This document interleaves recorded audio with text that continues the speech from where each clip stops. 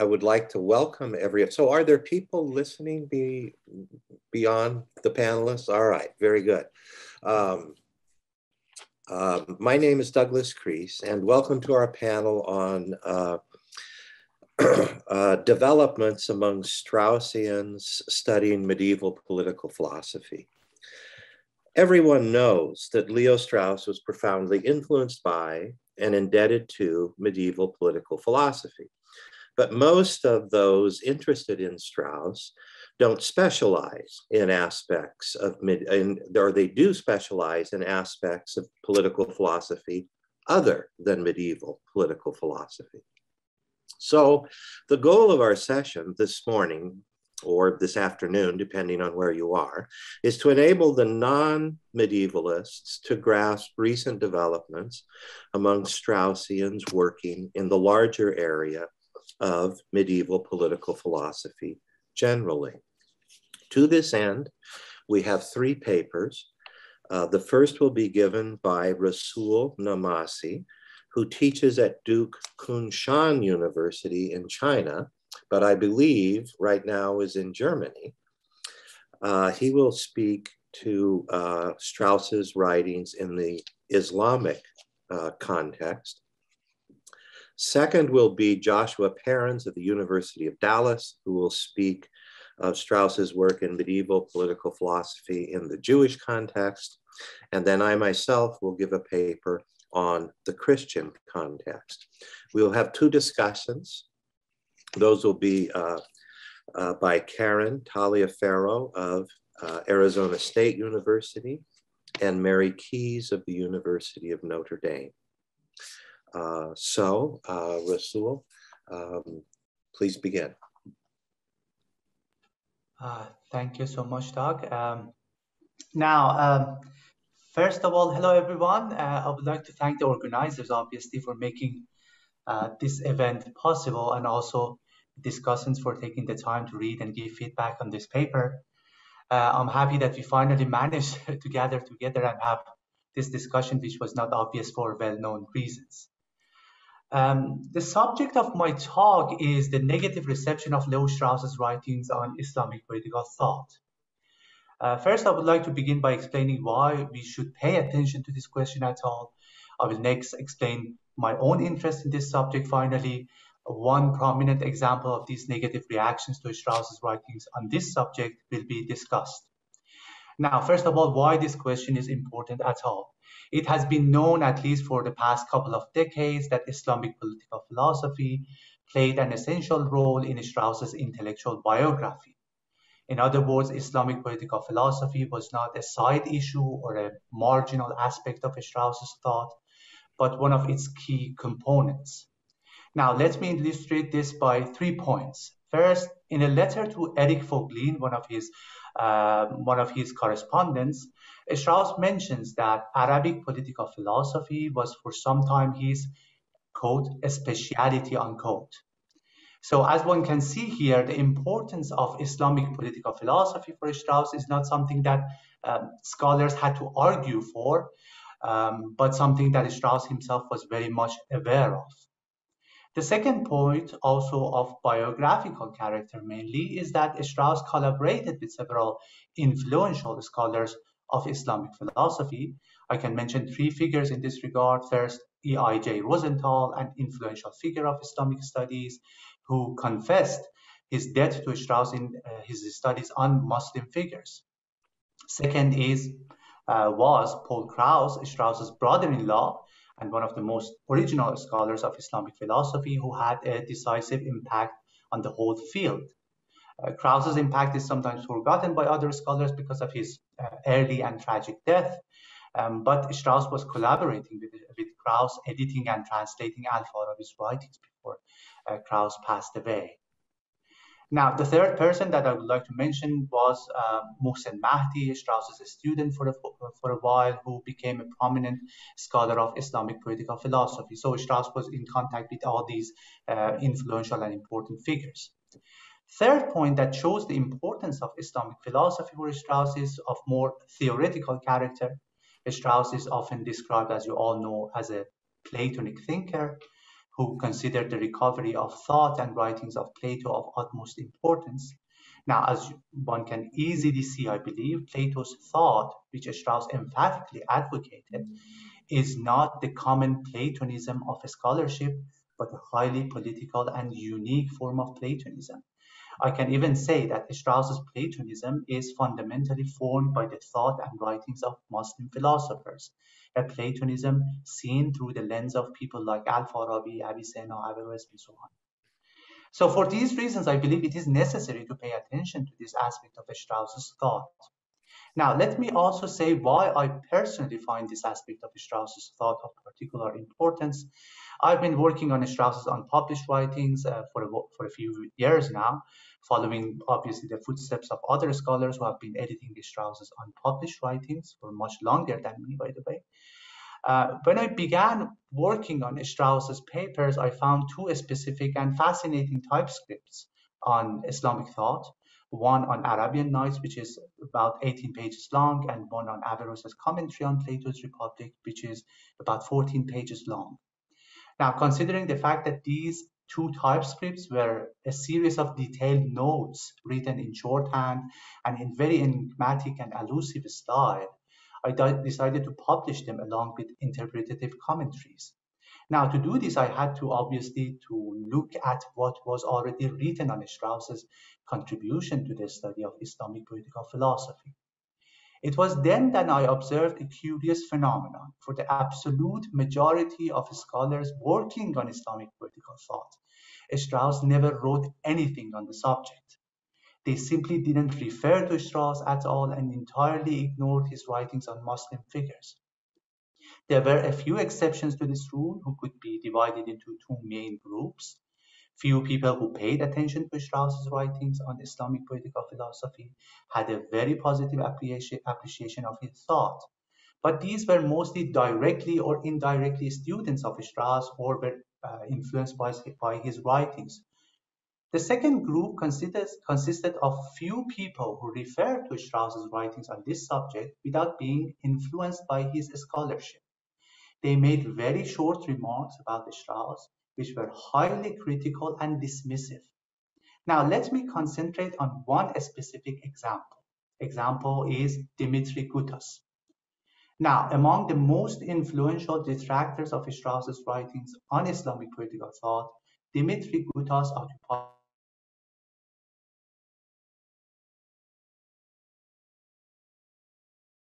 directly or indirectly in a very influential article by Gutas. It is therefore helpful, even necessary, to approach this influential piece titled The Study of Arabic Philosophy in the 20th Century, published in 2002. Now, Gutas's article begins with an interesting question, I believe. What is the reason for the relative lack of interest in Islamic philosophy among historians of philosophy in general and scholars of Arabic and Islamic studies in particular? In Gutas's view, this neglect finds its principal source in historians of Arabic philosophy themselves, because these people, these historians of Arabic philosophy, have failed to present the subject properly to their colleagues. They have failed the discipline by pursuing three approaches in their studies, which Gutas finds objectionable. These three approaches are described as first Orientalist, second mystical, and third political by Gutas. Gutas has dedicated his whole article to the discussion of what is wrong with these methodological perspectives. As for the Orientalist approach, Gutas seems to believe that it has no prominent representative in contemporary scholarship. But the Orientalist approach occupies a prominent place in Gutas's article because it turns out that its mistaken ideas are still living inside other common approaches, including political approach that Gutas attributes to Strauss and his followers. In fact, political approach and mystical approach are described by Gutas as contemporary reincarnations of Orientalism. Now, in order to provide a more concrete overview of Gutas's claims and also to limit myself to the time at my disposal here, I concentrate on three main points in Gutas's article. First, Gutas claims that Strauss subscribes to the Orientalist view according to which Islamic philosophy is invariably about the conflict between religion and philosophy. Gutas claims that according to Strauss and his followers, all of Arabic philosophy is about this conflict. Now, is Gutas's claim true? It is doubtful. A large part of Strauss's writings was indeed focused on the conflict between religion and philosophy, a topic deeply important to Strauss's intellectual pursuits. Nevertheless, Strauss and his followers never claimed that all Islamic philosophy is about this conflict. One can even claim that such a general judgment attributed to Strauss by Gutas about the intellectual production of hundreds, if not thousands, of thinkers in any period of civilization would be absurd.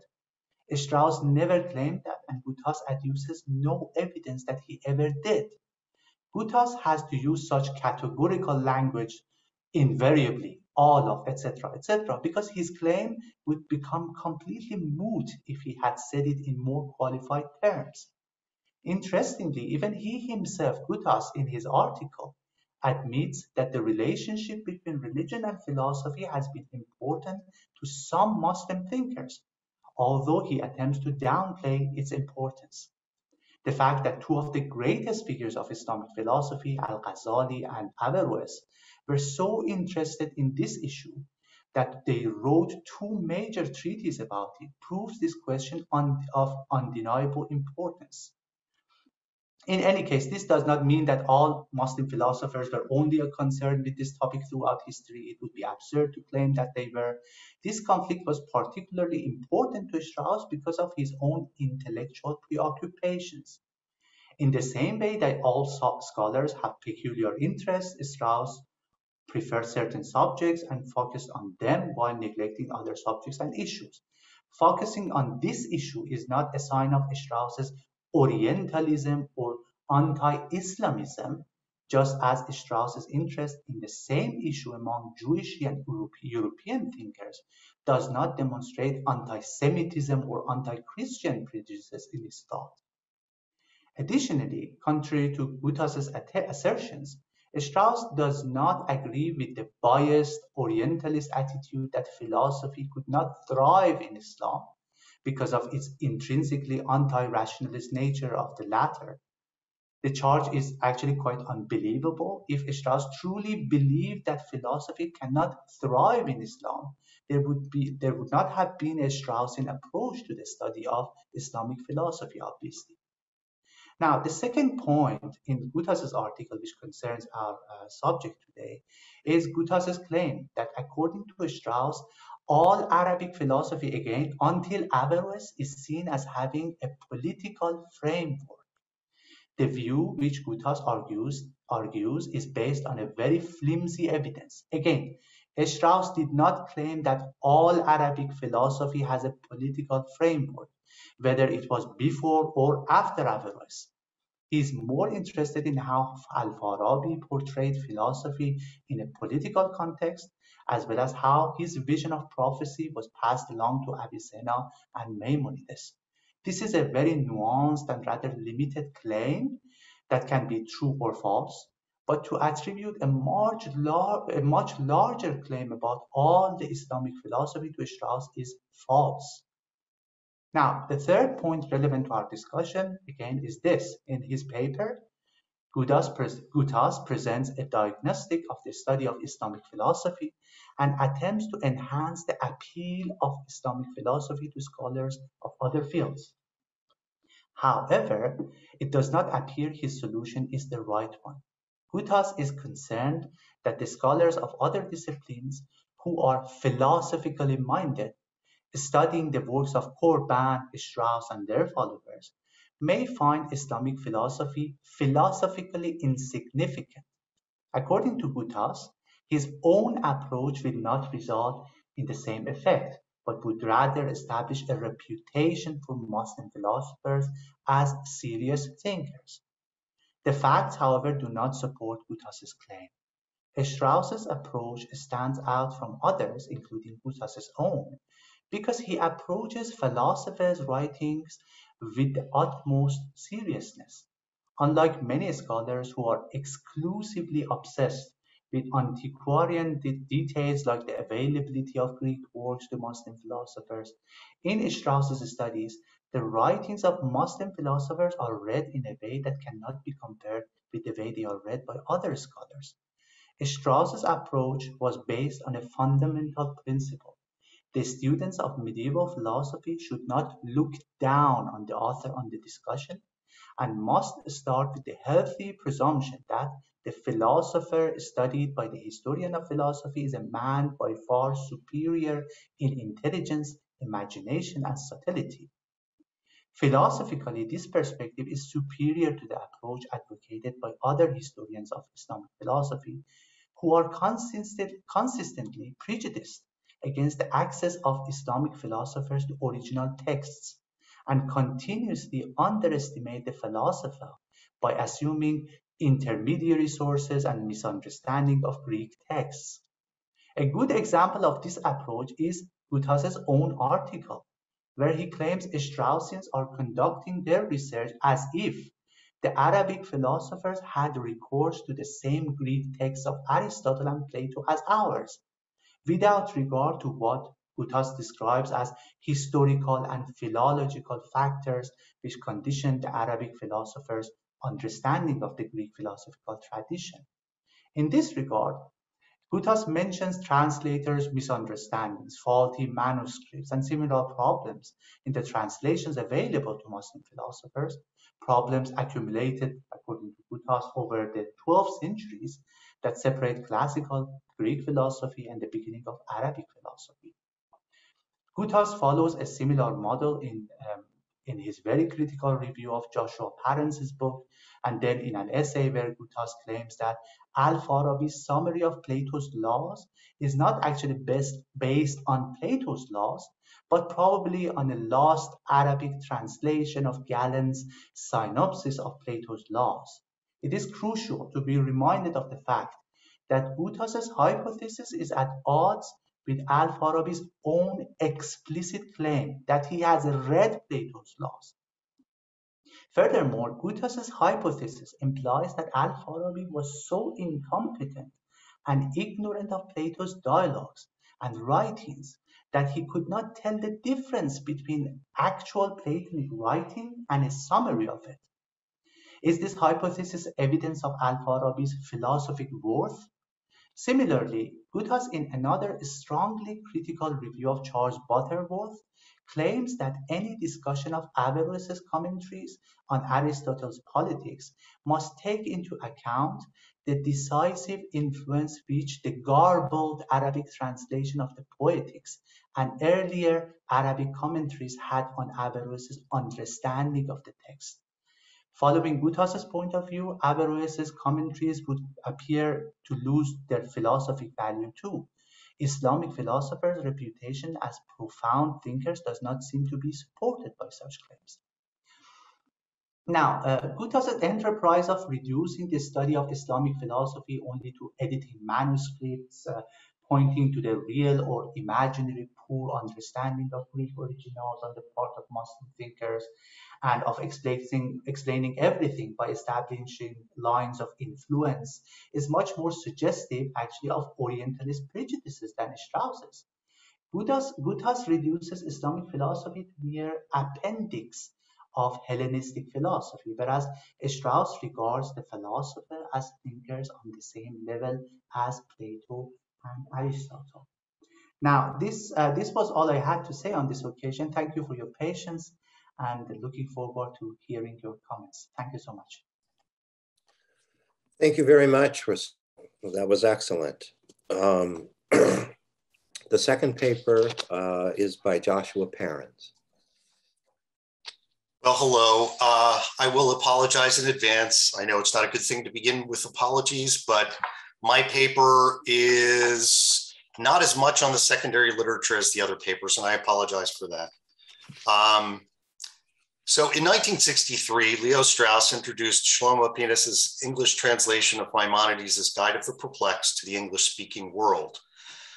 Before that, other translations existed, but they were quite loose in the manner of Cornford's translations of Plato.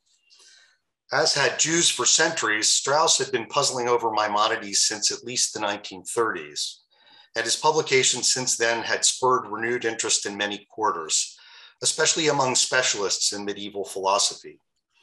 Why exactly Leo Strauss, the political philosopher, though, was so interested in Maimonides was not readily apparent. Of course, that Maimonides exemplified the esoteric writing style about which Strauss had been causing a stir, at least since his 1952 Persecution in the Art of Writing, is obvious. But why is Maimonides relevant for students of political philosophy? That Al-Farabi, in whose thought the centrality of political philosophy is obvious, was deeply influential on Maimonides, helped explain the interest some. Yet to this day, Maimonides has not garnered the kind of interest he warrants from political philosophers because he appears to be more interested in matters metaphysical. Despite his collaboration with Strauss in 1963, Pinas published in 1979 his article, Limitations of Human Knowledge, according to Al-Farabi, Ibn Bajjah, and Maimonides. This article has shaped much of the scholarship on Maimonides since 1980. The basic argument is that Maimonides holds a view of metaphysics like that of Kant. For that reason, like Kant, he treats the human end as primarily practical. As Pinas puts it, quote, our highest end is, quote, political happiness, end quote. Although this analysis of Maimonides was not embraced by many interpreters, it sparked many reactions and continues to shape discussion of Maimonides to this day. It gave rise primarily to two responses.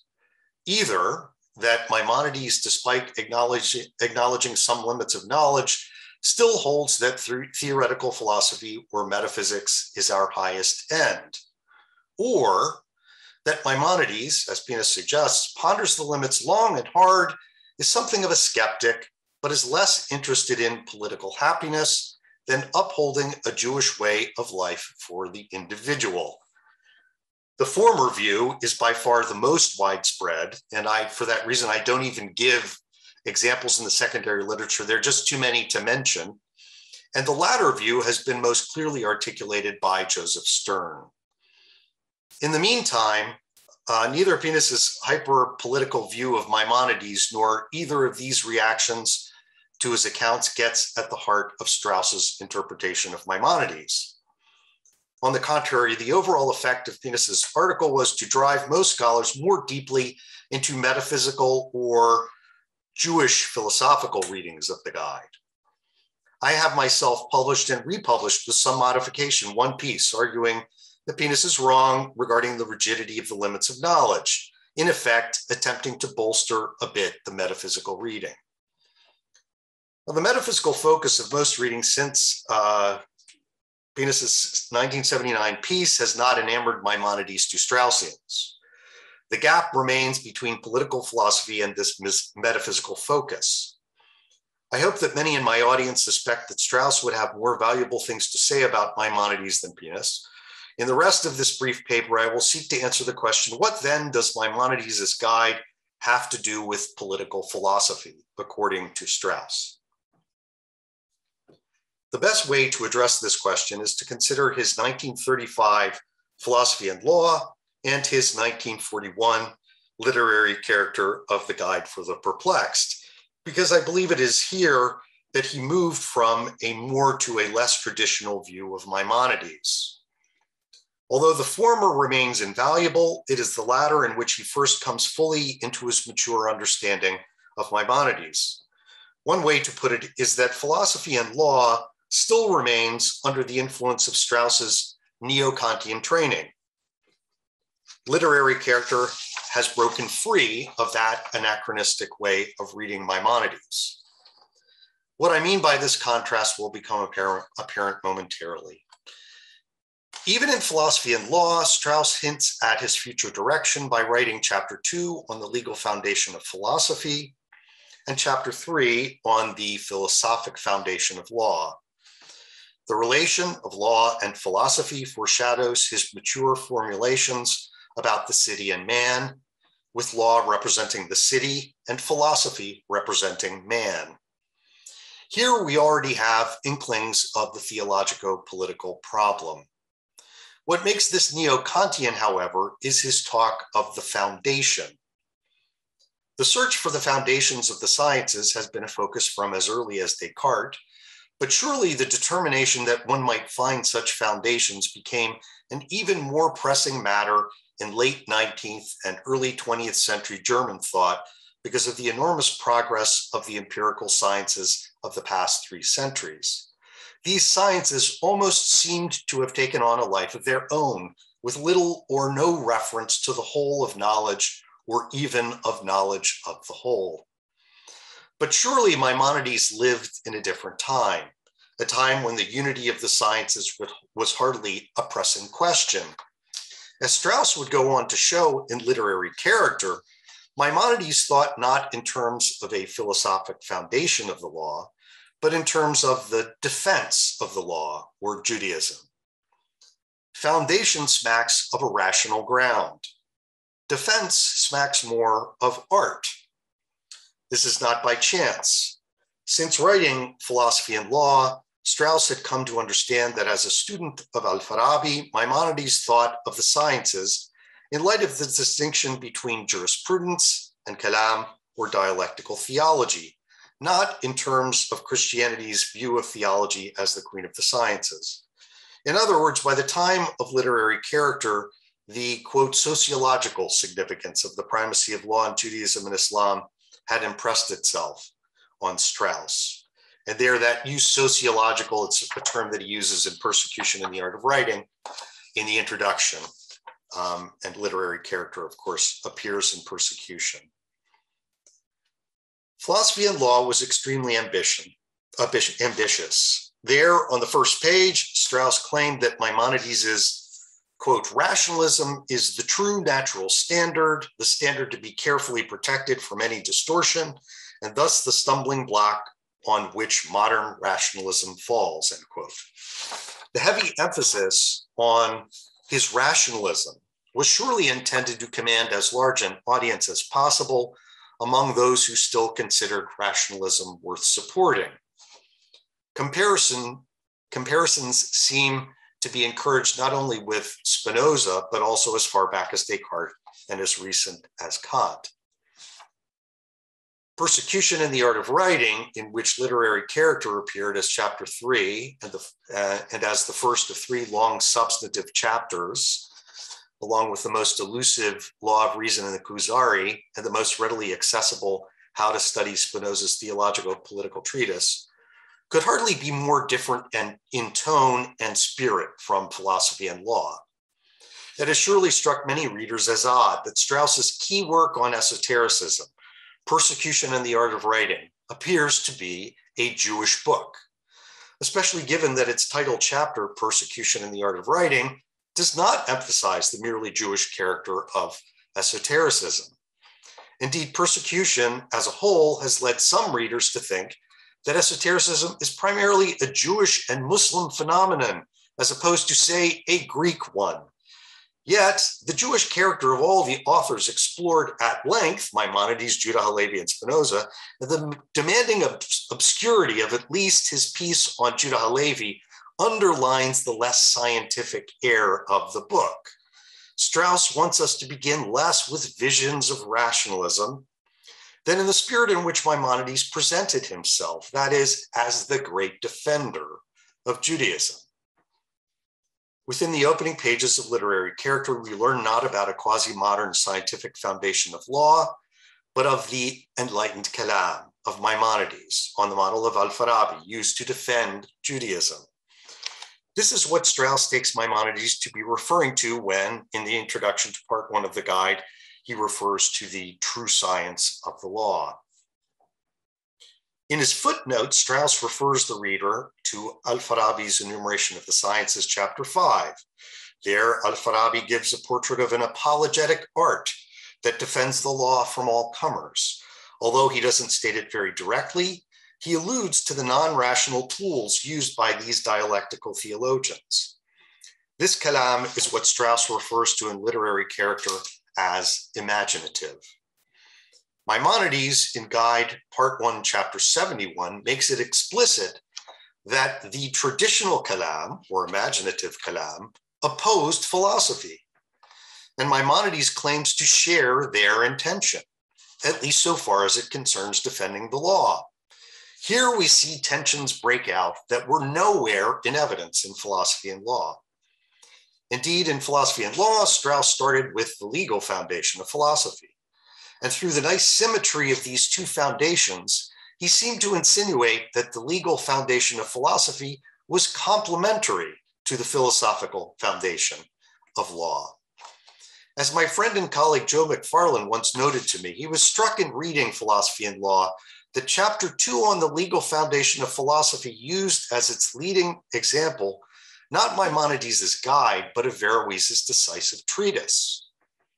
Given that Philosophy and Law was devoted ultimately to the understanding of Maimonides, it's noteworthy that Strauss considers what he sees in the guide to be a less striking example of the, quote, legal foundation of philosophy than in Averroes. Evidently, the legal foundation of philosophy was not as central to the guide as the philosophic foundation of law, or to put it as persecution does, the defense of Judaism. And when I say central, I simply mean that which appears really most directly and foremost.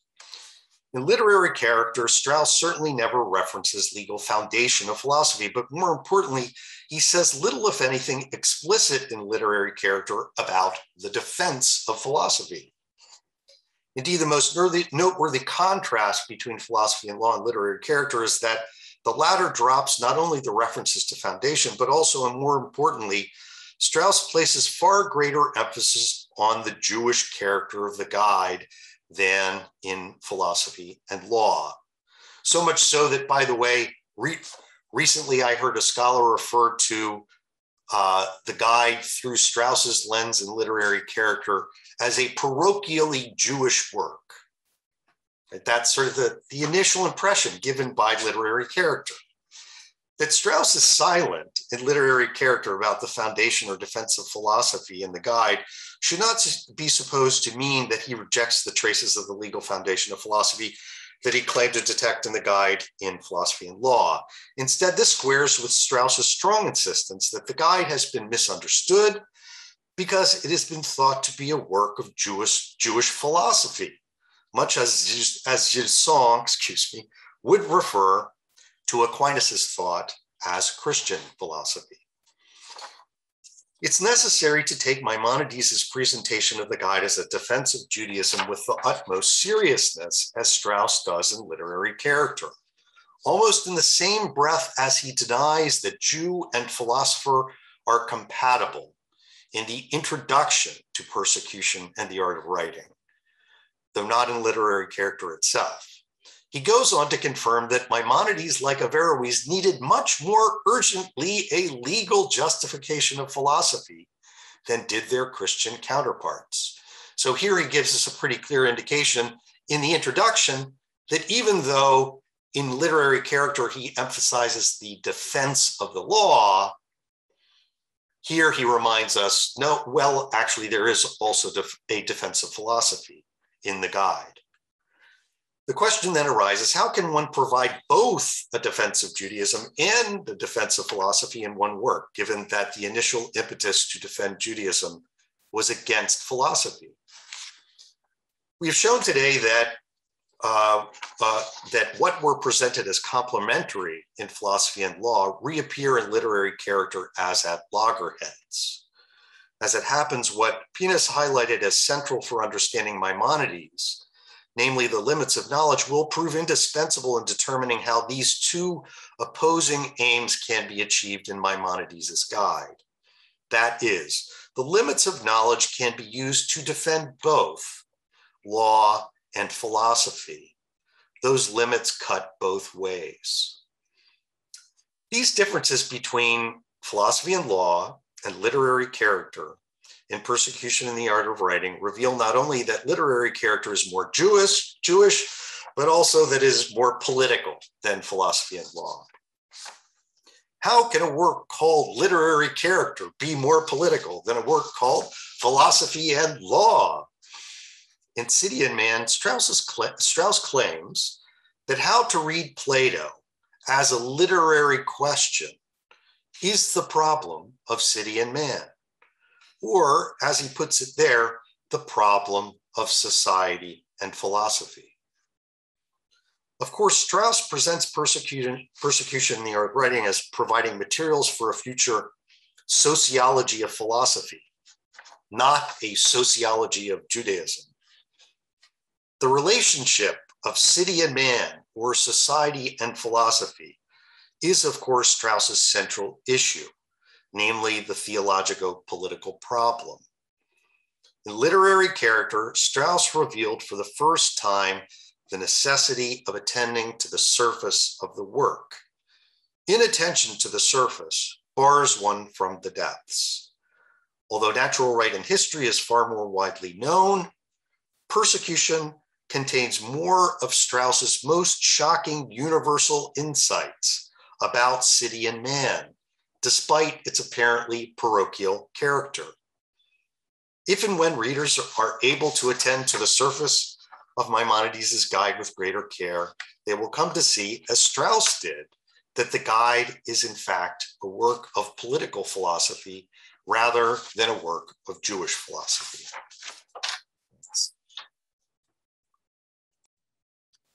Thank you, Josh. Thank you very much. That was very rich. The title of my own paper is Developments Among Straussian Readers of Augustine. Leo Strauss had far more to say about Islamic and Jewish medieval political philosophy than he did about Christian medieval political philosophy. And indeed, his very interest in and even enthusiasm for the former constitutes an implicit criticism of the latter. That his work has come to be read with such interest in Christian circles is thus in itself perhaps rather surprising. Ernest Fortin is often credited for starting the movement of Christian scholars reading Strauss. Fortin himself credited Alan Bloom's profligacy for jump-starting his interest in Strauss. The two were both attending a course on Plato's laws at the Sorbonne and came to be friends, since they were the only Americans in the class. Bloom, however, was often broke, so Fortin, who was modestly supported financially by his religious order, bought Bloom's copies of Strauss's books from him and began to read. What else is there to say but that God works in mysterious ways? Actually, though, I think that Fortin, while not denying divine providence, would ask a more down-to-earth question about this matter of Christians reading Strauss. What is it about Strauss's writings that has been and remains so attractive to American Christian scholars, or at least to a subset of them? What did Christian medieval scholarship need that was specifically present in Strauss's work? Strauss generally followed the not unreasonable practice of locating philosophy in the medieval Christian world, principally within the then new Christian universities of Europe. As in modern times, though, Strauss noted that in the Middle Ages, philosophy and universities were not especially good for each other. The Christian universities invited philosophy into their midst, but the price of admission, at least in Strauss's view, was that philosophy had to become the handmaiden to Christian revealed theology. These Christian schools gave rise to scholasticism, which Strauss judged to have fudged the distinction between philosophy and revealed theology. Rather than a path of discovery that led one knew not where, philosophy became predictable and well-trodden. The scholastics always wrote with a formal question at the top of the page, but they knew the answer to be reached before they even started. Within scholasticism, the doctrine most relevant to political philosophy was that of natural law. But the doctrine of natural law was not really natural or philosophical, according to Strauss, but a strange hybrid into which Christian revelation had been smuggled. The scholastic author with the greatest reputation in Strauss' time was Thomas Aquinas. But Thomas did not preserve political philosophy as faithfully as Al-Farabi or Maimonides. Strauss did display some interest in a minority movement in the Christian world, a movement now termed Latin Averroism. In fact, the only medieval Christian author Strauss wrote on in a sustained manner was Marsilius of Padua, whom Strauss interpreted as being a sort of Averroist. Thus, Strauss's project argues for at least three notions with respect to medieval Christian political philosophy. 1, overcoming scholasticism. 2, rejecting natural law teaching. And 3, respecting Latin Averroism. How have these aspects of Strauss's teachings fared within the larger world of medieval scholarship in our times? We will take the three matters in reverse order. With respect to Latin Averroism, it is fair to say that Strauss's essay on Marsilius caused something of a minor stir among early Reformation scholars, who were previously the main readers of Marsilius. Traditionally, Marsilius is linked to a reform movement in the Christian church, known as conciliarism, and whose principal intellectual proponent was John Wycliffe. Strauss's interpretation of Marsilius as something of an Averroist would understandably draw attention. After all, if Marsilius really were an Averroist, what might that say about Wycliffe or conciliarism as a whole? That said, the stir Strauss caused remains minor within Reformation scholarship. His essay is still studied by Straussians, of course, but probably more to understand Strauss than Marsilius. Strauss's concern with Latin Averroism, however, received a major impetus with Ernest Fortin's extension of Strauss's interests into the writings of Dante. Certain serious Dante scholars had always suspected that there was something fishy about the Florentine. After all, he cites Averroes by name in the beginning of the De Monarchia. Fortin sketched a more complete interpretation of Dante, however, namely that the Commedia itself has an esoteric and Averroistic message. This understanding of Dante as an Averroist cannot be said to be the majority view among scholars in our time, but it has caught on to such an extent that today it is a serious part of Dante scholarship. I would also like to allude to certain recent developments regarding the figure of Albert the Great, who is usually known simply as the teacher of Thomas Aquinas. Albert was also an important political thinker in his own right, having composed the first complete commentary on Aristotle's Politics and a massive commentary on the Nicomachean Ethics that is often cited as the best medieval commentary on the subject that has come down to us. Manuscripts of Albert's earlier disputed questions at the University of Paris, moreover, have been published in critical editions that reveal his daring originality. Albert begins his Politics commentary with an important reference to Farabi and his project to completely reform the schools of the Dominican order with a radical Aristotelian curriculum is simply breathtaking. And even some now non-Straussian scholars are beginning to talk of Albert's Averroism or Farabianism. In sum, then, with respect to Averroism, it seems to me that Strauss's assessment of Marsilius has hardly become common, but that Fortin's assessment of Dante has a minority of advocates on the side and is gaining ground. What will happen with respect to the possibility of Albertus Magnus doctor of the Catholic Church and teacher of one of its most esteemed intellectual saints, being viewed as an Averroist is still completely up in the air. Secondly, what about natural law? Strauss's notion that Thomas Aquinas smuggles revelation into this supposedly natural and philosophical doctrine was expanded first by Strauss's student, Harry V. Jaffa, who is a legend among the denizens of the Claremont Institute. His dissertation, published as the book Thomism and Aristotelianism. At the time of the publication of Jaffa's book, the Christian world, and especially the Catholic world, still contained a great many medieval scholars trained in Thomas and Thomism, and few of them were very sympathetic to Jaffa's thesis. The matter is on how to read a passage from 6 of the Nicomachean Ethics that is quite obscure, and Jaffa's account came across to them as improbable. As a result, Strauss's criticisms of Christian medieval natural law thinking got off to a slow start, but later picked up momentum.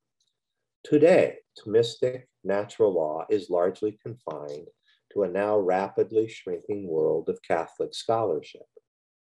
The Straussian criticisms, moreover, are making greater headway and are at least part of that discussion. Particularly relevant now is the question of conscience. Thomas seems to assert not only that the natural law exists, but that we all know it through the dictates of conscience. This has begun to appear as a difficult proposition to establish or even defend. It is one thing to assert with Strauss that there exists a hierarchy of natural ends to which human beings are drawn.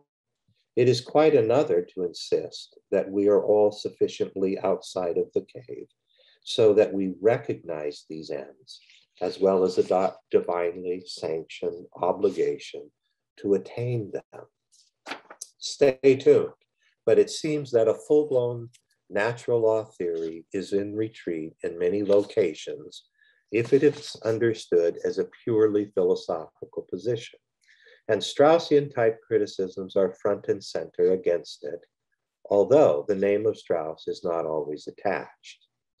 Indeed, some non-Straussian criticisms of natural law probably go too far now, in that the very idea of nature providing any sort of guide for human behavior is advancing much more rapidly than the arguments warrant. The Straussians have asserted persuasively, in my view, that what is just by nature is not actually natural law, unless theological notions from biblical revelation are smuggled in.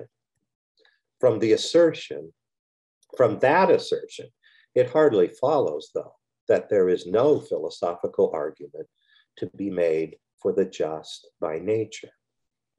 The enemy of one's enemy is not always one's friend, and by this point, one wonders if it's still prudent for Straussians to criticize openly what is left of natural law thinking. This brings us to the matter of scholasticism, and especially to the scholastic understanding of the relationship between philosophy and revealed or sacred or dialectical theology. That is to say, theology that understands its premises and starting points to include trans-rational assertions. This is probably the most fundamental of the three Straussian criticisms. The debate surrounding it is intense, but only among a rather narrow range of scholars. Protestant Christian scholars tend not to be overly impressed with fallen philosophy anyway, so attempt to separate philosophy and exile it from theology are generally well received among them.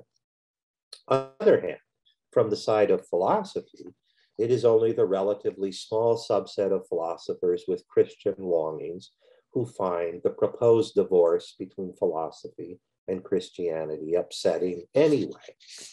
It is thus a rather small group of scholars who are left to keep company with this most important question about faith and reason. The result is that the Straussian criticism of scholasticism on the relationship between theology and philosophy has shown itself to be most hotly debated among the Catholic Christians. Now, in criticizing scholasticism, natural law, and the notion of a serene and peaceful relationship between reason and faith, Strauss was obviously criticizing principally Thomas Aquinas. This has had the effect, presumably unintended, of pushing Straussians working within a Christian context toward that other famous intellectual pillar of Christianity, namely Augustine. Once again, the pioneer of this movement was Ernest Fortin, but the movement has been advanced considerably by Fortin's students and by their students. It is, strangely enough, within Augustinian scholarship that Strauss's writings may ultimately cast their longest shadow among Christians. What are these Straussian influences that I am pointing to? We can begin simply enough with the reading techniques that have come to be applied to the study of Augustine. Straussians teach us, if they teach us anything at all, that a dialogue is different from a treatise.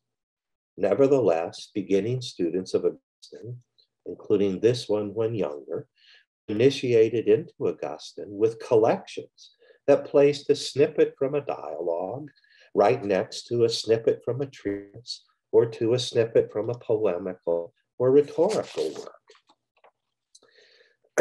Augustine wrote a great many dialogues, but to understand dialogues, just to read them properly, the influence of Strauss has been invaluable to Augustine scholars.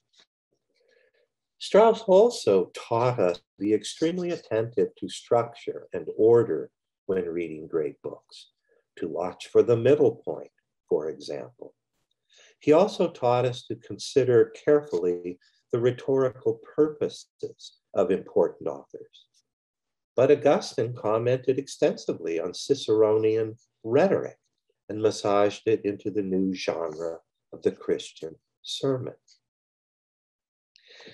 In addition to their great attentiveness to reading techniques, Straussians who study Augustine have found it necessary to study with greater care his classical pagan sources.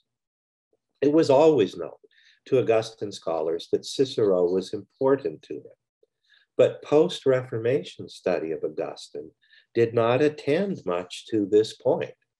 The Reformation Christians, or at least most of those subsequent to Calvin himself, were not much interested in Ciceronian philosophy. Classical scholars, likewise, came not to be much interested in Christians like Augustine. Strauss, however, indirectly guided readers of Augustine precisely toward Augustine's encounter with Cicero. But new attentiveness to Augustine's encounter with Cicero leads us back to Augustine's encounter with Platonism. Augustine scholarship in much or most of the 20th century was obsessed with the question of Augustine's alleged indebtedness to what is known in our age as Neoplatonism. These endless debates among Augustine scholars focused almost exclusively on lines of influence regarding metaphysics, epistemology, and cosmology. Did Augustine get this or that metaphysical notion from Porphyry, or was it from Plotinus? As breathtaking as those intellectual battles were, Straussians reading Augustine have begun to notice that he knows far more about Platonic political philosophy than we had heretofore realized. Even the famous Strauss doctrine of esotericism is easily discovered in Augustine. That is, Augustine makes it crystal clear that he came to realize that the Platonists practiced esotericism to protect their ideas from people too base to understand them properly. It is now even clear that Augustine used this idea of communicating to multiple audiences within a single text for his understanding of the distinction between the literal and figurative meanings of the Bible. But what about the role of Augustine in Strauss's general narrative of medieval political philosophy? How does this new reading of Augustine affect the bigger picture? It is not yet clear where Straussian-based Augustinianism will wind up, but conjectures can be made.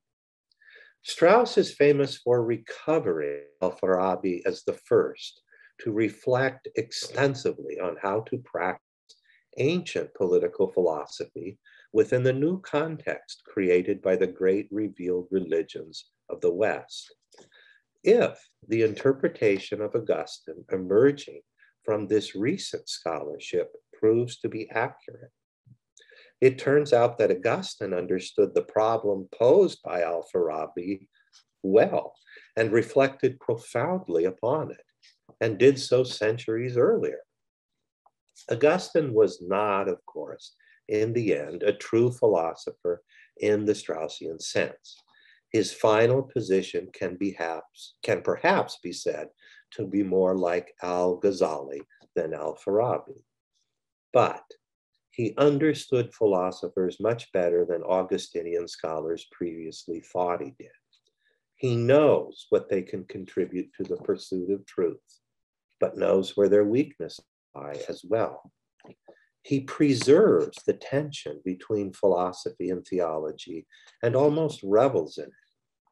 Thus, while it is not yet clear how this story of Straussian-inspired reflections on Augustine will end, already one sees Straussian insight brought to bear that are surely altering perspectives on Augustine among Christian scholars, and that might eventually even lead to altered narratives of medieval political philosophy among Straussians as well. Thank you.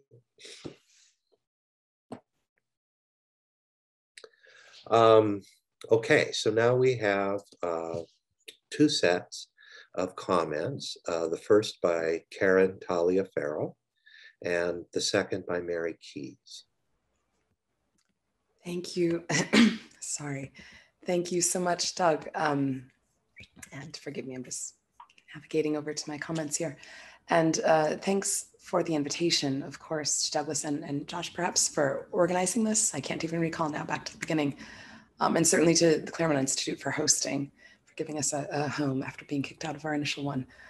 And certainly thanks as well to Rasul and to Josh for such excellent papers and for giving me the opportunity to think about these. My apologies, my apologies for my voice, which I managed to lose just last night, rather out of the blue. So hopefully you can understand me. And if not, I guess I'm not looking at the Zoom screen, so I won't know. But I'll do my best. So first for Rasul's paper.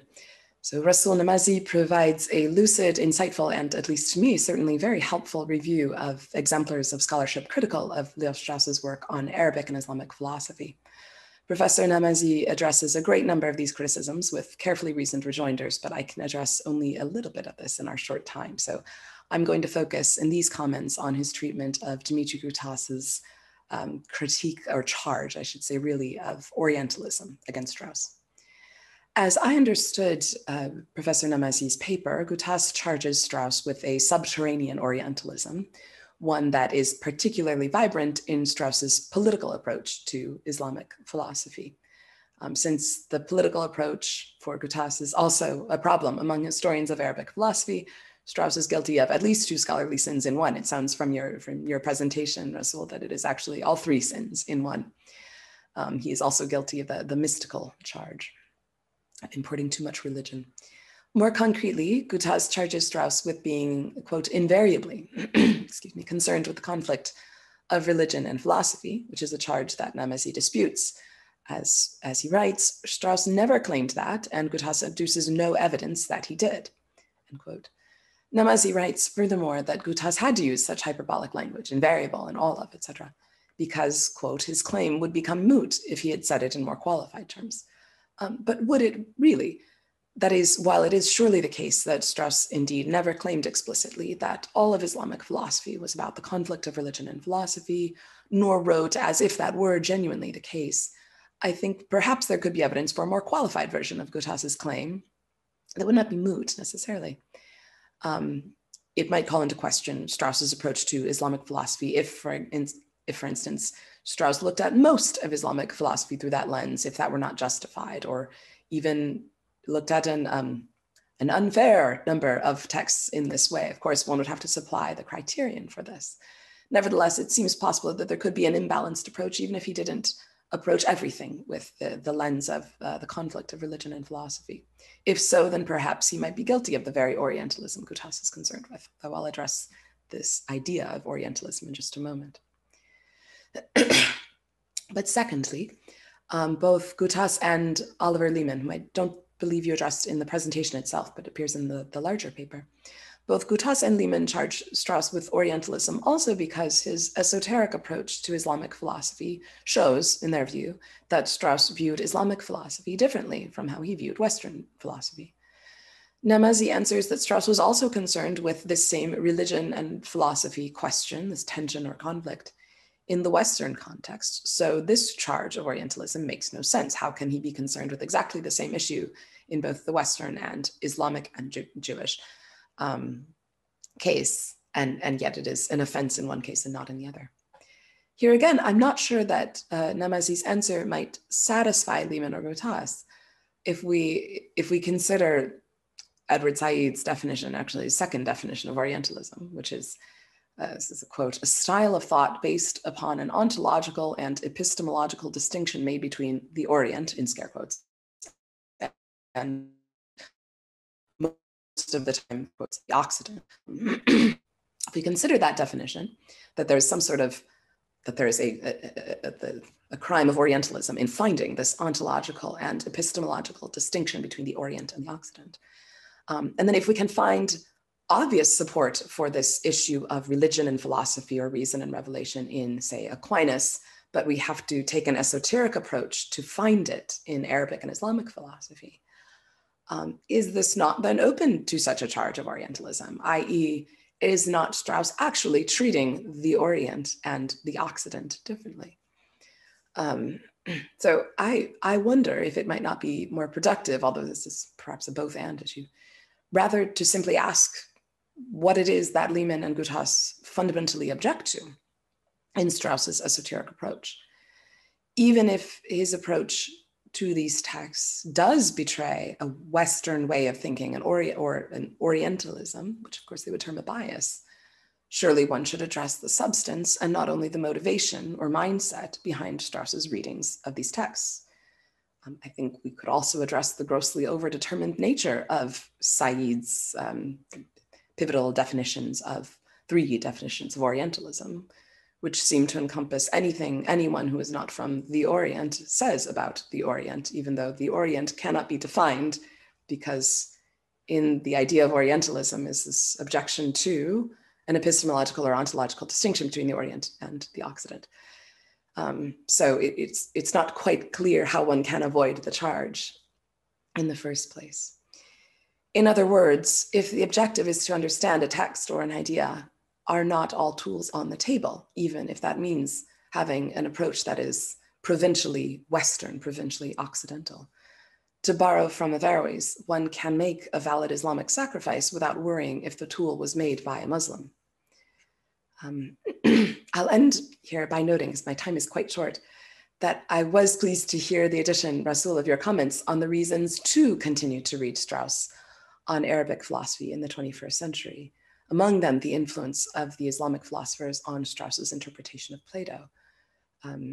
Considering the vast proliferation of Islamic studies since Strauss's time, I think that scholarship such as Professor Namazi's is essential for pointing out Strauss's unique contribution in his textual and interpretive approach.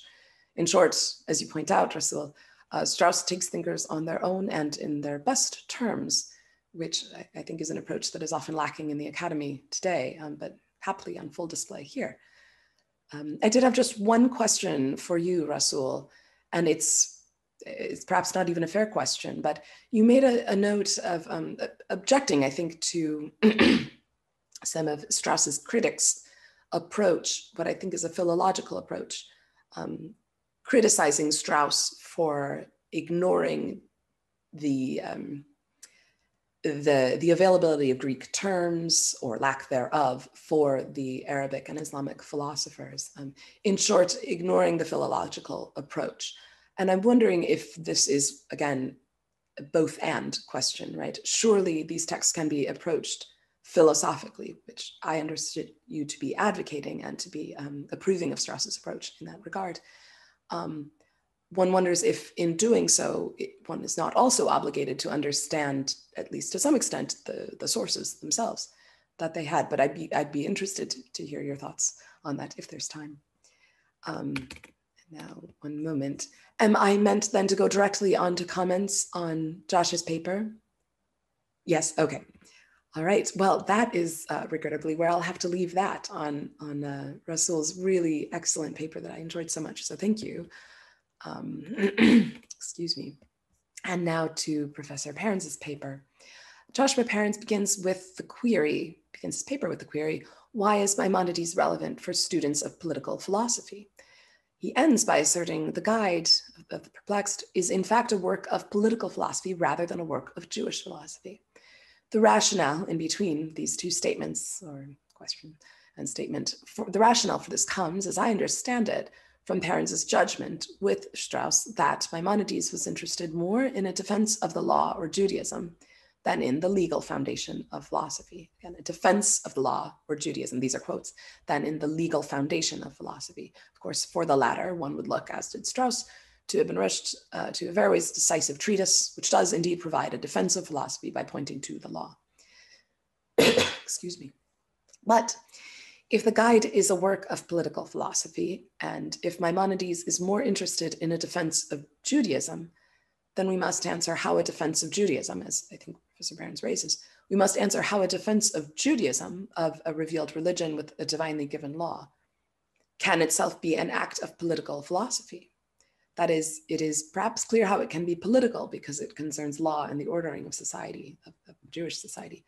But how is it philosophy?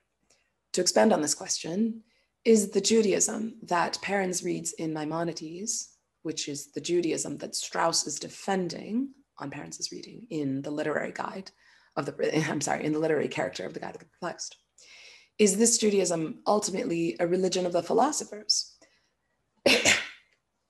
The answer to this, and perhaps the very question itself, reveals a dilemma. For either it is a religion of philosophers, in which case we must ultimately ask why it is that Judaism should be taken more seriously than any other philosophy, Greek, for example. Or it is not the religion of the philosophers, in which case it is God's revelation to the Jewish people, it is a binding legal system and a normative tradition. But again, how is this philosophical, right? And yet, if I understood it correctly, I believe your paper is asserting that it is a work of political philosophy. Perrins writes of Strauss's insistence that Maimonides' Guide is misunderstood if it is taken as a work of Jewish philosophy. Here he's citing persecution. Rather, Professor Perrins maintains with Strauss that it is necessary to take Maimonides' presentation of the Guide as a defense of Judaism with the utmost seriousness. Presumably then, the Guide is an act of political philosophy because it provides, quote, a legal justification of philosophy. In other words, again, if I understood correctly, the Guide is making the political philosophical argument that in a Jewish society, philosophy is justified. I'm not confident that I've understood that point correctly, but that was what I read into it. The difficulty with maintaining this, though, is twofold. And first, as Perrins points out, Strauss denies that Jew and philosopher are compatible in the introduction to Persecution, the Art of Writing. In this case, it is difficult to see how philosophy could, in the final analysis, be justified according to Jewish law. But this formulation it also smacks of a bootstrapping or maybe question-begging problem. If the Guide is at once a defense of the law, as well as a legal justification of philosophy, these both being quotes, it is then the Guide is defending the Judaism on which the justification of philosophy depends.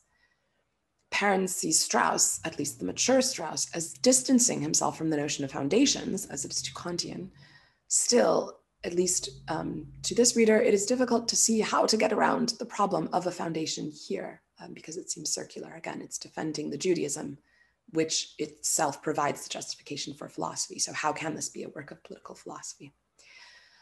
In answer to this, I believe, Parents leaves us with the tantalizing hint that, quote, the limits of knowledge will prove indispensable in determining how these two opposing aims, i.e. defending Judaism and defending philosophy, can be achieved in Maimonides' guide. But I'm not sure that he tells us how both aims were in his reading, or in his reading of Strauss, indeed achieved, nor quite what it would mean to achieve these two opposing aims of defending philosophy and defending Judaism. So I'd be eager to hear more concerning the limitations of human knowledge and how they can, as Professor Parents puts it, cut both ways, i.e. those limits of human knowledge can be deployed to defend the need for philosophy, as Pinas would have it in the article in question, but they can also be used to defend the need for law, capital L, law. One can readily see the case that, for the latter cut, right, that the limits of human knowledge would suggest the need for revelation. Right? If we cannot know everything on our own, we must have revelation. In defense of this very position is surely a plausible reason for Maimonides writing the guide. But how would the limitations of human knowledge lead one to defend philosophy? Again, it seems to me that perhaps an insistence that human knowledge is finite would tend more towards the rejection or at least skepticism of philosophy and its promise. If human knowledge is so finite, how can we actually rely on it in a philosophical sense? So that's my primary query. I haven't looked back, but I do have two clarifying questions for Professor Parents as well. One concerns Parents' understanding, that is, of science in the context of kalam versus jurisprudence. You've written page 4 in my version, writing philosophy and law. Strauss had come to understand that as a student of Al-Farabi, Maimonides thought of the sciences in light of the distinction between jurisprudence and kalam or dialectical theology, not in terms of Christianity's view of theology as the queen of the sciences. I'm not quite sure what you mean here by how Maimonides thought of the sciences, right? So is it that it seems to me jurisprudence might be called a science, but kalam is not a science. Kalam is theology. So if jurisprudence here is science and kalam is theology, and law is supreme in, well, I suppose in Islam, in the case of Al-Farabi, or Judaism, then this would indeed be the opposite of Christianity, in which theology would be supreme. But then on the next page, on page 5, you write of, quote, the enlightened kalam of Maimonides on the model of Al-Farabi that Maimonides used to defend Judaism, this enlightened kalam. This, you write, is what Strauss takes Maimonides to be referring to when, in the introduction to part 1 of the guide, he refers to the true science of the law. So how would enlightened kalam be the true science of the law? I confess here, I think I'm just not clear on the meaning. It seems to me that kalam would decidedly not be a science. It would be an apologetic art, perhaps. So that's one very large clarifying question. What do you mean by science? Perhaps what does Strauss mean by science? And I suppose what does Maimonides mean by science? And also, and I'm sure there's not time for all of this at all, but I was curious to hear in what sense you take this to be about Judaism and philosophy rather than revelation and reason, or religion and philosophy more generally. Is it about both, but more about Judaism, or is it specifically only about Judaism? Is it equally about both? So any of these, certainly I would be interested in knowing, but there's so much to discuss in both papers. So thank you both so very much. Thank you, Karen. Now we have some comments by Mary Keyes. Okay, let me just join everybody in thanking Joe Postel and everyone at Claremont for organizing and facilitating this panel, and also to Douglas Crease and everybody for making this possible. I'm just sorry we can't be in person, but as Rasul pointed out at the beginning, it's a lot better, a lot better than nothing. So we're very grateful to be here.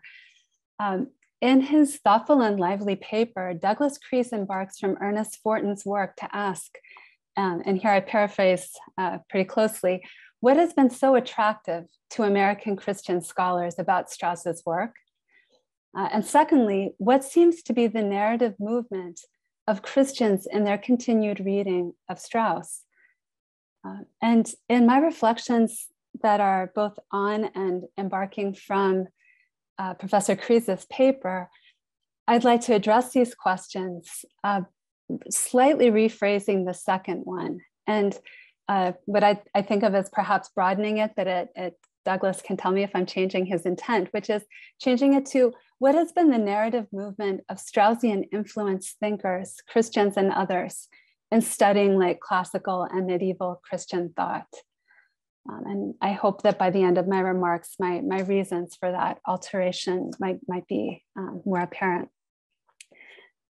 And in some ways, I think I'm both beginning from Douglas's remarks on Augustine and will be ending there. So in terms of the question of what makes Strauss's writings and Straussian teachers so attractive to many Christians, and here I include myself, I think, as Douglas just pointed out at the end, the education and careful, attentive reading of important philosophic texts is a key reason that it's something for which there's an affinity and a sense of a real need, and that one can learn quite a bit from Leo Strauss and his students students on this important aspect of the intellectual life.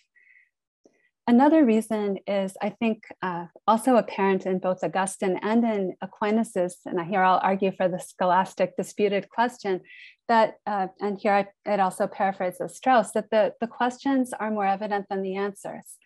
And the key questions that Strauss and Straussian political thinkers have, and philosophic thinkers have brought to the table, are very similar to the key questions that come out of Thomistic, Augustinian, or other schools of inquiry. What is the relationship between a good life in philosophic or religious terms and the political life? What is the relationship between faith and reason? How can we seriously explore ethical dimensions of politics, their richness and their limits? So these are some of the reasons that I gleaned from Professor Creese's paper and elaborate on my own as to why there's this affinity and this interest. In terms of the trajectory and the narrative movement, my main contribution that I hope will have some value is to add maybe a strand of it that wasn't included in the very thoughtful and sort of nuanced account of different aspects of Straussian and Christian political thought that Professor Creese offers. I'll begin here this is from page 2 of Professor Creese's paper that he based his comments very closely on. Professor Creese writes, Strauss's project argues for at least 3 necessary tasks for medieval Christian political philosophy, or I would edit it slightly, the fruitful study, suggests the fruitful study of medieval Christian political philosophy. First, overcoming scholasticism. Second, rejecting natural law teaching. And third, respecting Latin Averroism. And I'd like to suggest, and I'd be really eager to hear Professor Creese's response, that there is a strand of, and I won't say a strand, but I'd say like clusters of Christian scholars who are interested in late classical and medieval Christian thought, and who are influenced by Strauss and some of Strauss's students and writings, that let's say that does not reject natural law teaching, number one. Number two, doesn't think scholasticism should be overcome, although it should be humanized. It should not be a unique approach. It should be one among many. But that scholasticism has, well understood, we can say, has something valuable to contribute. And that while we agree that respecting Latin Averroism and Averroism in general is important philosophically, respect need not be agree or concur with in some important respects. So, and I'd like to start here to continue here from Harry Jaffra's basically path-breaking book on Straussian approaches to Aquinas in terms of an elaborate writing on the subject, Thomism and Aristotelianism. So as Professor Kreis told us in his paper and elaborated in his remarks, Professor Jaffa, in this early work that grew out of his dissertation, I understand he later modified some of his views on Aquinas and the relation between reason and revelation. But certainly in this early work, he argues that Aquinas's commentaries on Aristotle, and he takes this very seriously and positively.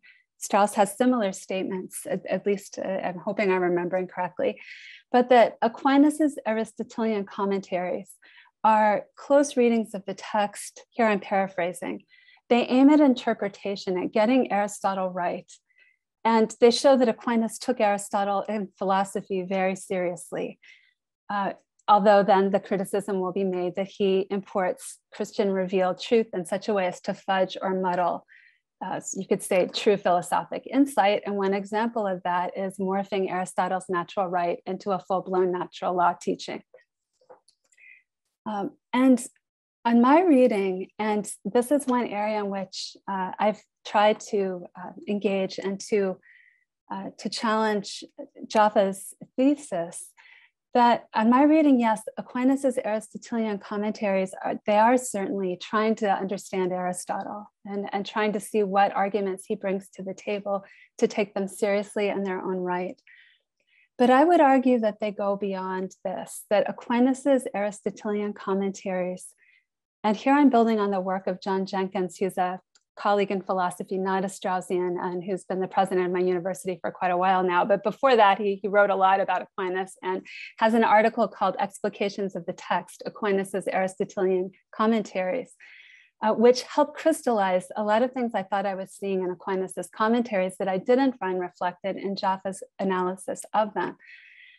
And he argues that Aquinas's, even the commentaries that are called sententiae, which include that on the Nicomachean Ethics, very close textual, very close readings of the text, that they're philosophic dialectical engagements, that Aquinas is always seeking truth, not simply Aristotle. And here I paraphrase Aquinas' critique of an Averroist reading, that we're not just looking for Aristotle, we're looking for truth as we try to read Aristotle and learn from him. And that will sometimes involve going beyond Aristotle or even rejecting some of Aristotle. Second, Jenkins argues that Aquinas, here I think one might say Christianizes, or in a broad Judeo-Christian sense as well, that Aristotle's approach of trying to save the appearances, trying to look for giving, and Jenkins' term is a hermeneutic of charity, that Aquinas will try to read each text, and if an interpretation is doubtful, he's going to give the interpretation he considers closest to the truth. So this does make reading Aquinas' commentaries more difficult and more complex, but for various reasons, I think that it is a better understanding of what Aquinas is doing in those commentaries. And that, as Jenkins argues, and I concur, it helps us make more sense out of contradictions, things that apparently do not make sense in Aquinas' commentaries, and vis-a-vis his commentaries and incorporation of Aristotle, for example, into the Summa. So on that account, I at least try to argue that Aquinas' account of natural law is, and I'm far from the only one, is more plausible than it is philosophically plausible than is considered the case by other Straussian readers. Then I'll say too, I just want to just call attention to a few articles that I think could be helpful for people maybe wanting to explore these Straussian inspired, but perhaps in important respects, not simply Straussian readings of Aquinas, Augustine, and other Christian thinkers. One is by Michael Zuckert, so not a Christian, and not a Thomist, who has an article that I think is really, really good on Aquinas' natural law theory. It's called Fullness of Being. Fullness of Being, Thomas Aquinas and Modern Critics of Natural Law. And in that article, Zucker takes Aquinas and his thinking on natural law philosophically extremely seriously. He argues that Aquinas has resources to respond to many modern critiques of his natural law, philosophic critiques of his natural law theory, even if Zucker isn't fully persuaded and is left with more questions at the end. So that, I think, is one example of a sort of a modification or a development of Straussian approaches to Christian political thought. That, again, with all the literature out there, Professor Kreis could not incorporate all of it and should not have tried. So, and then there's another piece by Fred Crossan, Esoteric versus Latent Teaching, that I think is extremely good. And lastly, I'll finish with one of Douglas Kreis's own papers, articles, which I consider, Alistair McIntyre once described Thomism and Aristotelianism as a minor modern classic. And I think of this article by Professor Kreis as a minor modern classic and a real, a seminal moment in modern approaches to studying Aquinas' political thought. And it's like Thomism and Aristotelianism, it's an early work of Professor Kreis in this case. It's an article entitled Thomas Aquinas and the Politics of Moses. And in that article, and I'll just read a couple of passages from it and then just raise a few questions for Professor Kreis. He comments on Aquinas, and here we go back to, our faith and reason necessary either or in one's approach. And here in the introduction to this paper, which studies Aquinas both on Aristotle and on the Mosaic precepts about the way political life should work in the land in Israel. Kreis writes, "The choice, however, is not simply either or. As a political thinker, a believer must come to grips with political philosophy. As a believer, a political thinker must come to grips with the Torah. Such is basically the problem which confronted Thomas Aquinas." At the end of that article, Professor Kreis concludes, most importantly, here he's speaking of Aquinas on the judicial precepts of the Mosaic Law. Most importantly, since they properly take into consideration that aspect of justice which orders human beings to God, in regulating that aspect of justice which orders human beings to each other, the judicial precepts of the Mosaic Law constitute the master exemplar of political wisdom to which all human political thinkers, including Christian political thinkers, must aspire. And so with that, I'd just like to raise a few concluding questions. And so one of them is, so for Professor Kreis, I'm wondering if how to say it, does citing Averroes and referring to Averroes with respect, or Al-Farabi for that matter, make one, you could say, a Latin Averroist? So I was a little, I think of Aquinas, who speaks of Averroes as the commentator, in the same way he speaks of Aristotle as the philosopher, right? Or Paul as the apostle, as saying he's an amazing commentator. And you see that even in Aquinas' work. So the thrust of your paper towards, for example, leaving Albert the Great as a Latin Averroist, I wasn't sure I followed, just that he takes Aristotle very seriously and he takes Averroes, or Al-Farabi in his case, very seriously. But what should we make of that? Is it perhaps too quick to put them together in that camp? Secondly, you comment in a footnote that Strauss did lecture on Augustine, and here this simply reflects my ignorance, but are any of those published? Are his lecture notes available? Would it be really, I think it could be extremely interesting to explore that, and I haven't read any article, for example, on Strauss on Augustine and his teaching. Lastly, at the end of your paper, Professor Kreis, you rightly, I think, describe how interesting Augustine is and how he's so aware of a classical philosophical life, including esotericism. You write, most significantly, Augustine preserves the tension between philosophy and theology and almost revels in it. And here, just in the context of our whole panel, I think of the quote that's been given a few times or mentioned, that for Strauss, one could either be a Jew or one could be a philosopher, at least in some of his writings. But Augustine's quite clear that you can be both as a Christian. And in The City of God, for example, so I wonder if reveling in the tension is the best description of Augustine. He's certainly comfortable and at home with it in his late classical world. And yet I think he thinks it can be, if not done away with, which I doubt, overcome, when he writes that when a philosopher becomes a Christian, he or she doesn't need to change the way of life that they lead, that a philosophic way of life, and this is in chapter 19 of book 19 of The City of God, that a philosophic life is compatible with professing Christian faith. So thank you, though, for a very, very, very thought-provoking and helpful paper.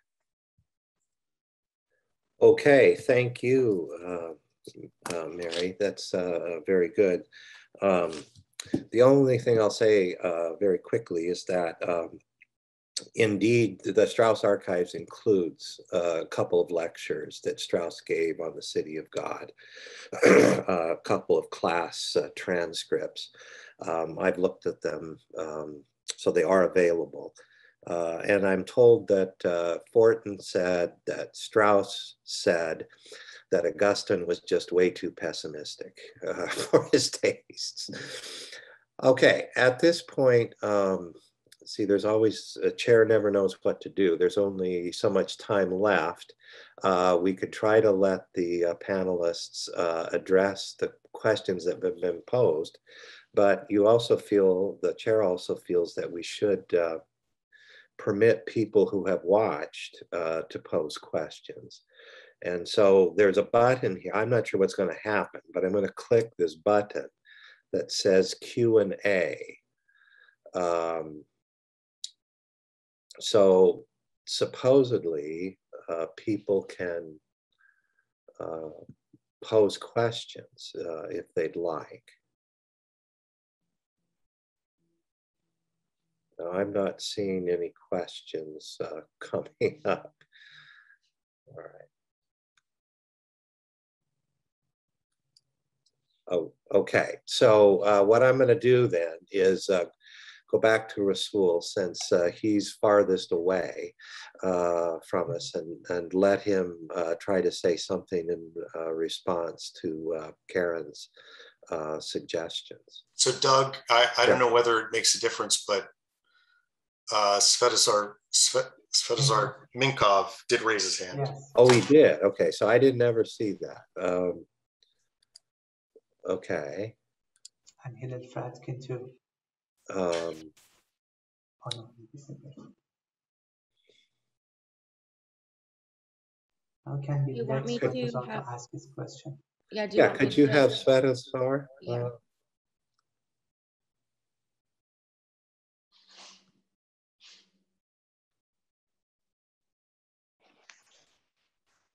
Okay.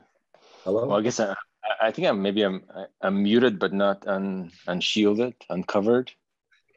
We can hear you. I can hear you. All right, that's good. Yeah, that maybe doesn't make a difference, Josh. No, I just wanted to ask about Al-Razi, but I mean, I have many opportunities to ask Rasul.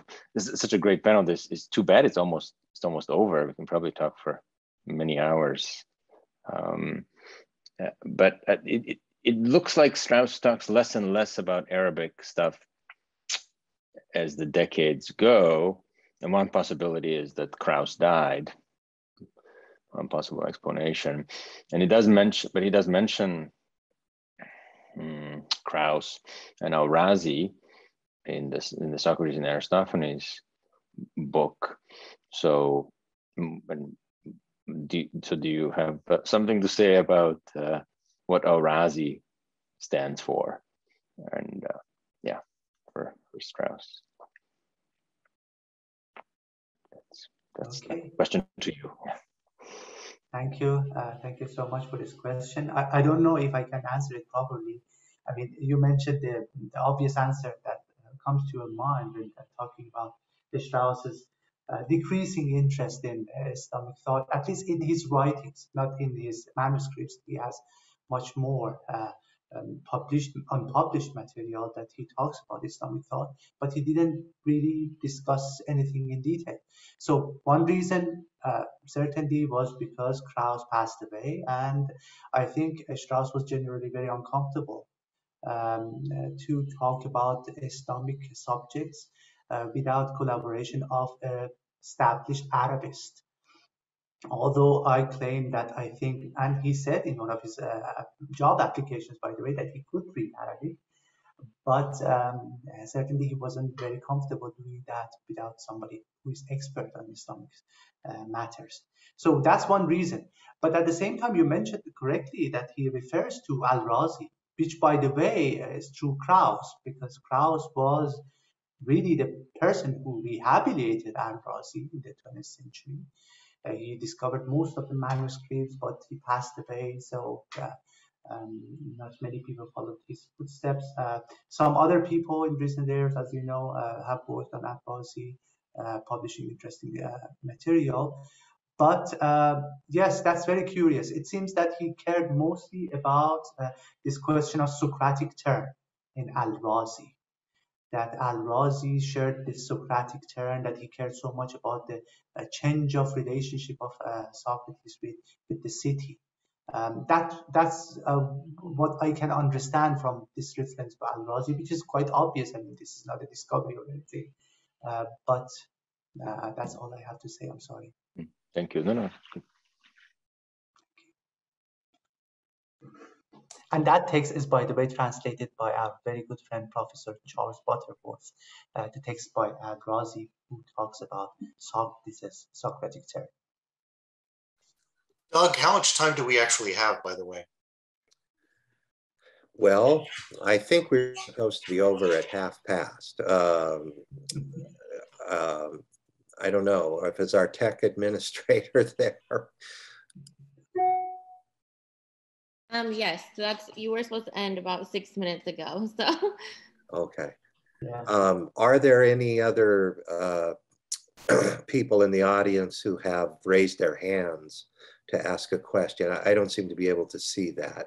No, not at this point. Not at this point. Oh wait, we have one. Terry Clavin. Yeah. Terry. Yeah, he keeps moving around depending on. Okay. Well, Terry, if I'm right, is in Jordan right now. And if we could we take this one more question before we stop? Can you hear me? Yes, we can. So I don't know who to address this question to. I think it pertains to what you all said. I mean, one of the concerns with the scholastic tradition was that they were reading one set of commentaries on Aristotle's works and not reading others. And the dominant figure tended to be Avicenna, and they were filtering Aristotle through Avicenna. Is that not correct? And I think what Strauss was discovering is that there's this other tradition of Aristotle that was Al-Farabi, Ibn Bajjah, Ibn Rushd, and it had not been understood in Latin scholasticism for the most part. And therefore, even in the critiques of the 17th century and Descartes and so on of scholasticism, they were only critiquing, basically an Avicennian view of Aristotle, and not the other dominant tradition that had been so important in Strauss's discovery of what Plato and Aristotle were actually about. So isn't that something of the concern, that the scholastics are too dominated by Avicenna, and that clouded the ability to see what Plato and Aristotle were really doing? Karen, you're muted. You're muted still, Karen. I actually wasn't saying anything. That was me reading the Q&A very visually. Yes, speaking of which, Doug, you should note there is a Q&A for you, yes, from Paul Hervé Quenel. So about Avicenna, I mean, I don't know if Rasul really wants to jump in on this, but forgive the dull answer that I give about this. I mean, the interest in the West, in Avicenna, and Averroes both, is dictated by the fact that Western philosophy understands itself primarily as theoretical philosophy and believes that the proper way to think about philosophy is that one sets down metaphysical foundations and builds a political philosophy on that. If Strauss teaches one thing, it is that that is not the appropriate way to approach political philosophy. He learned that from Al-Farabi, and Al-Farabi taught him how to read Plato correctly.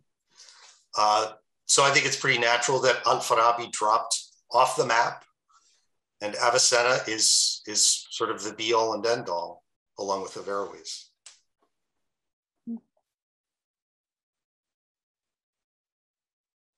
Do you want to address your chat thing, Doug? Oh, you're typing an answer. Okay. Just speak your answer. Okay. All right.